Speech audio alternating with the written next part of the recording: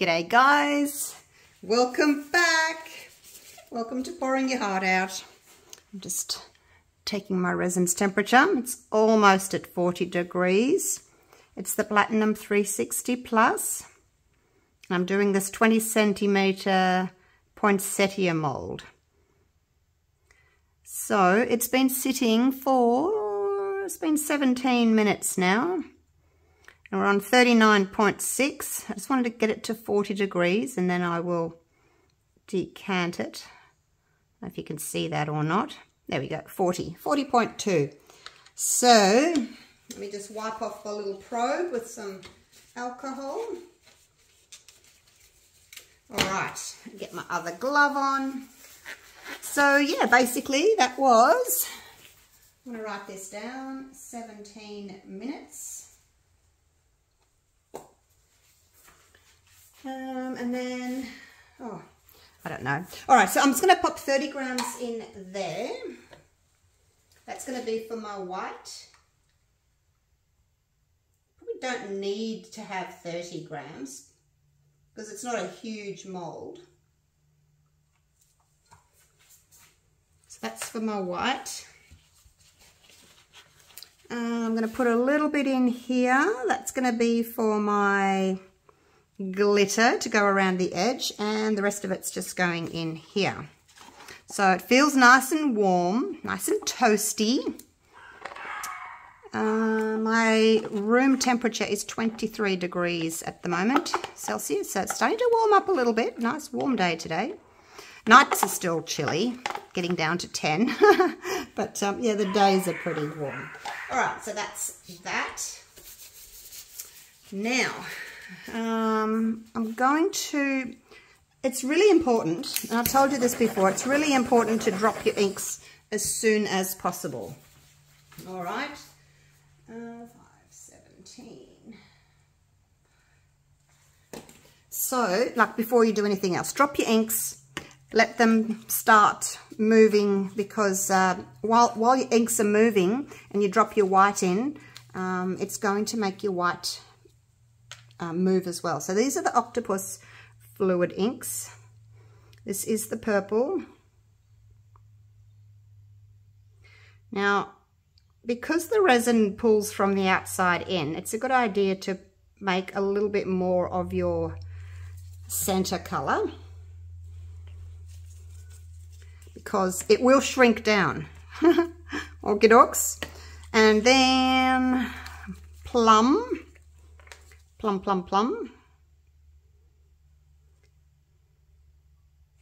So we're going darkest purple to kind of lighter purple. Well, actually the last one's more of like a pinky purple. This one's a pinky purple too, but there we go. That was plum. And then the last one for the outside is this berry juice. Actually, I don't know if I want to do berry juice. I like it like that. Yep. This one's, it's much more pink. See? It's much more of a magenta. I think I'll just, oh gosh. All right, here we go. All right, I'm just going to put a bit around the edge. This is what I had planned on doing, so let's just do it. These colors can kind of meld into each other a little bit.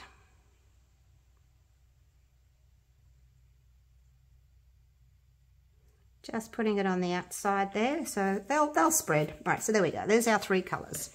Now, the other thing I want to do is, I'm going to have a little bit of this purple glitter around the outside. So, we'll pop some of that in. Pretty, isn't it? I get my glitter in little bags, and then I buy these little bottles and I decant them, then I can have them up on my shelf. I can see what colours I've got. So that's that. Now, where the little point is, the ink wants to pull away from it, and here as well. It just does that. It's what it does. There and there. Going to pop another little bit on It's really not a good idea to put too much colour in at the moment. Not too close to when you're putting in your white. But it just looked a bit weird. All right, now, a croaky throat tonight. Now, the glitter, I'm just going to go around the edge here. I like putting in this little paper cup because I can easily go around the outside like that. And that'll just sort of frame it. And it's kind of darker on the outside and then darker in the middle as well. So I think that'll look quite pretty. It kind of frames the whole thing. Don't need too much. It will spread. I'm not going to use it all because it will spread and, you know, pull in across the top. Got a little bit on the mold. Get off. But yeah, it will move. All right, so now, while that's doing its thing, oh gosh, see, look at this, it's still, don't worry about it. Don't put any more ink in now because it'll still be moving when I start putting in my white. So 30 grams, so 3 drops of Cast and Craft. 1, 2, 3. And then I double that, so 6 of the white Pinata ink. Blanco. Shake it up really well because the kind of the white paste sits on the bottom. I'm assuming it's a paste, and then the rest of it's all alcohol. So give it a really good mix up. Now I know there's a little gap there, but look, I'm not going to worry about it. I think once everything starts moving, it'll be fine. It's just not a good idea to start, you know, adding more inks at this stage and having them moving too much. All right, so 6 drops of the Pinata. 1, 2, 3, 4, 5, 6. Give that a stir up.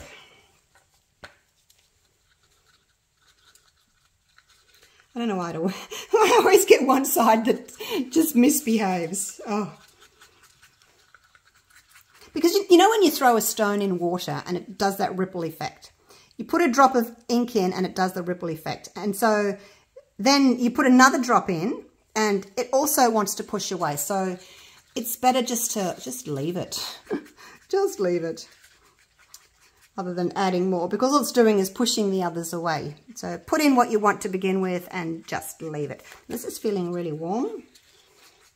I was going to wait another 2 minutes, but I'm just going to check its little temperature because it is feeling quite warm. 38, 39,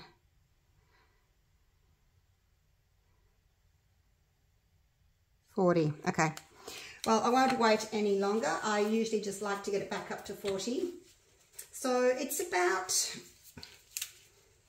well, actually it's, there we go. It's been 25 minutes. 25 minutes since I stopped stirring. Just going to get a piece of paper towel to go around my little cup there. All right, so let's just pipe with the stick, shall we? So basically just scrape off what's on the bottom and then use the top. Make sure you get a nice thick amount. The first one wasn't thick enough. Just kind of lay it out. I'll come back and do another one on top in a minute. Just kind of going to go inside my little shapes here first.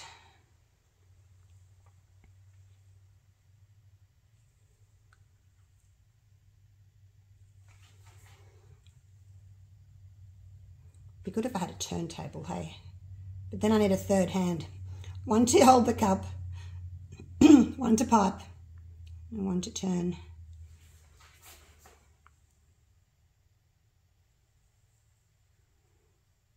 All right, round we go. That wasn't quite thick enough.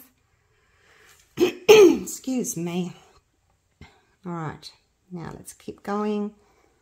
Do another Another row.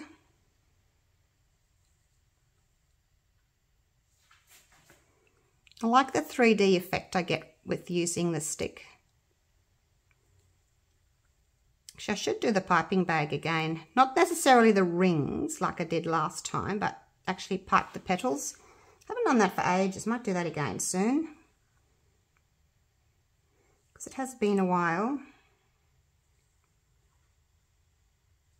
Now, before I get this too pink, I'm going to go into this top here.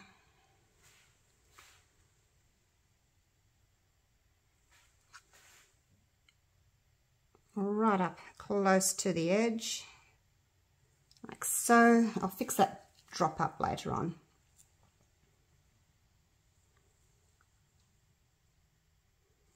Okay, just keep going.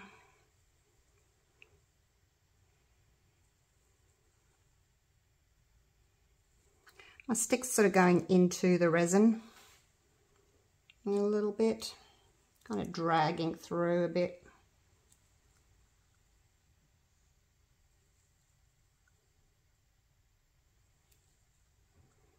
And we get smaller and smaller as we get to the middle there.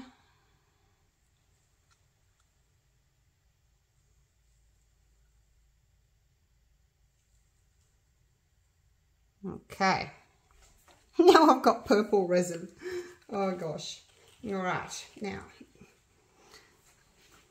I don't feel as if I can use any more of this, like to go on the outside, because it's quite white on the outside.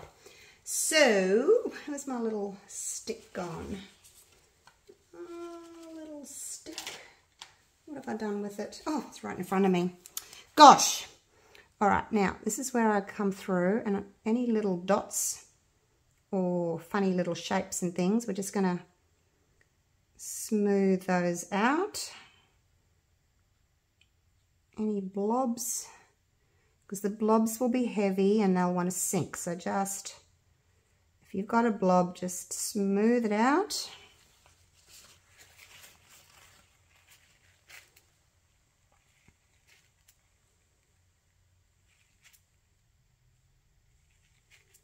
It's a bit hard to see through the ink sometimes as to what's going on.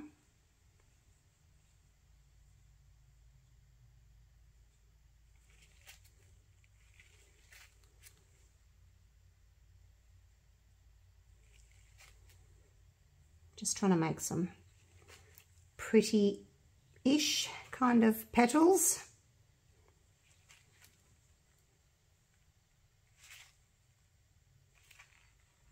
I think that'll do.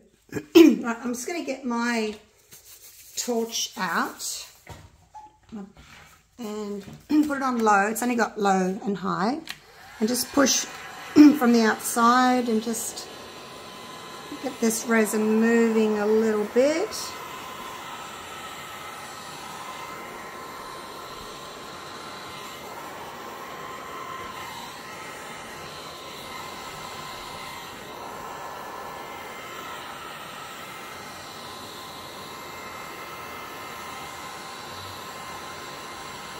Not too much, because you've waited for your resin to thicken. So if you heat it too much, the resin's just going to get really thin again, and your white will drop through, and then you'll get blobs. So just be careful. Don't put too much in. Now I'm just going to give that, I'm a bit off center. Oh, my center's moved a bit. I'm just going to wait a minute or a few minutes, and then I'm going to come back and do my little swirl. So hopefully it's going to bloom. So I'm just going to put you on pause just for a couple of minutes. Get my gloves off. And wait until it's, you know, started to bloom in the middle a bit, and then do your swirl if you're going to swirl. I'll give it a quick torch anyway, just to pop some bubbles. This is where I added that extra ink, and it's kind of pushed away. So this is what I'm saying to you, don't do it. Restrain yourselves. It's pushed in. Anyway, I'll come back in a few minutes, okay? So it's been a few minutes. I think it's kind of finished moving. Hopefully it's finished moving. So just do the little swirl, shall we, in the center.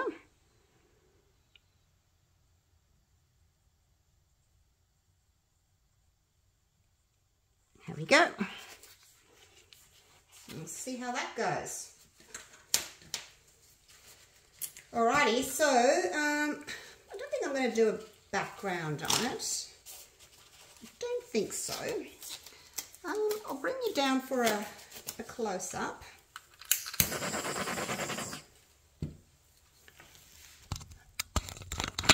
I'll just get that off my tripod.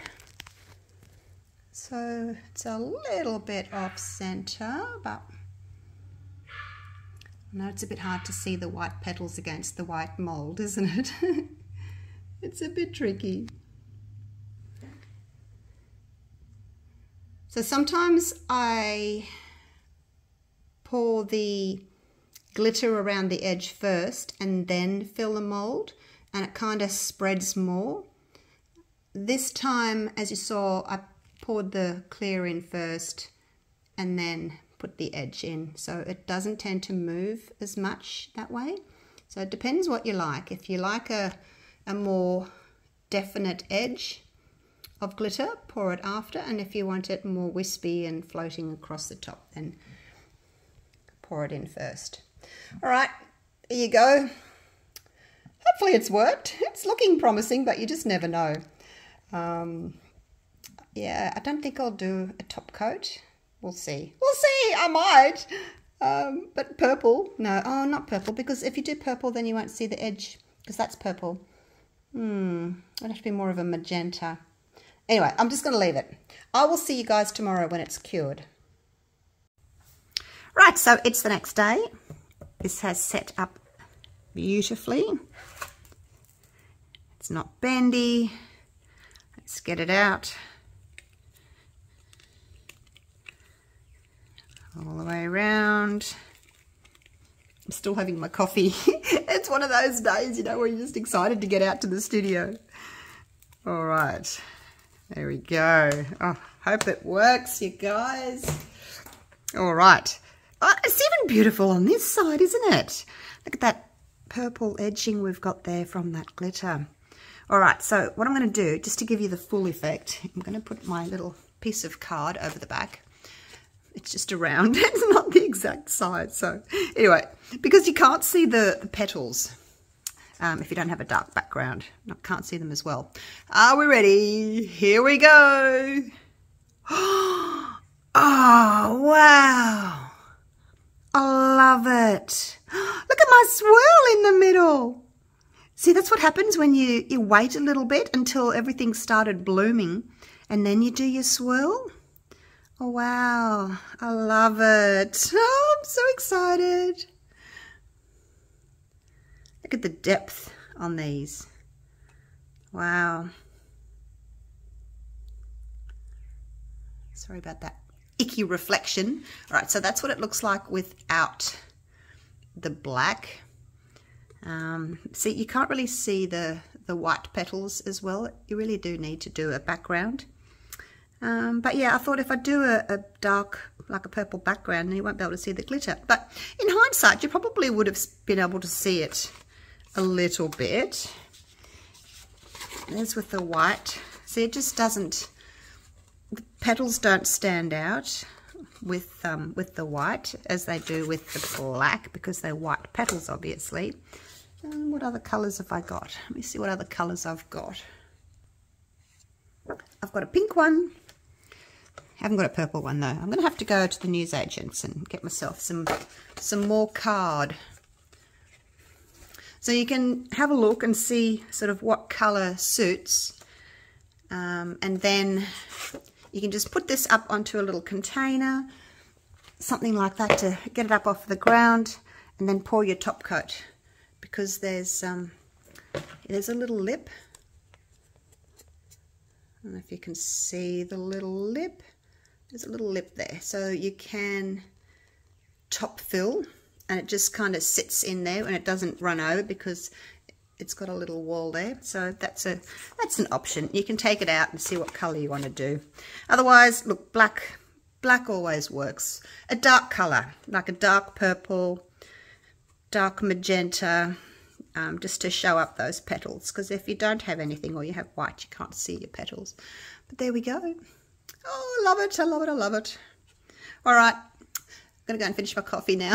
I'm going to sit with the dogs, and I'll go and watch some YouTube. All right, thank you so much for watching. Hope you loved this video, and I will see you real soon for the next one. Okay, take care, guys. Bye for now.